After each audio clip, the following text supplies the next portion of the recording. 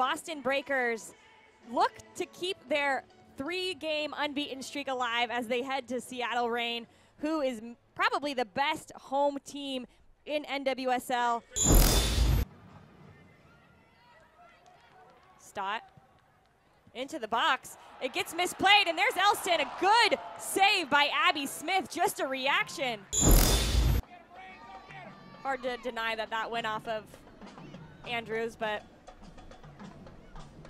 people make mistakes, and we're on to the next play. Can Seattle defend this as Tiffany Weimer gets it in the box?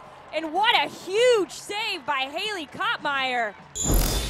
They go from the left, 2 passes into the middle, and they're out the right side attacking. Abby Smith gets that one away, but it's not farther than Kawasumi, and Kawasumi with a goal! 6 assists, but she can also score a goal. She peeks at Abby Smith. Frisbee with a risky chop back.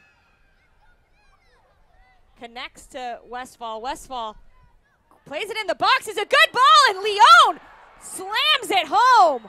And here's the ball from Westfall. On a platter to the back post. It's fun to play for Laura Harvey because you have freedom in the way that you go forward. Here, the ball sent through to Matthias. A good run. Abby Smith comes up big, but drops the ball. Matthias almost snuck it away on that second look. Marin with a good ball into Kawasumi. What a little touch by Abby Smith. Here's Stott and Rapinoe.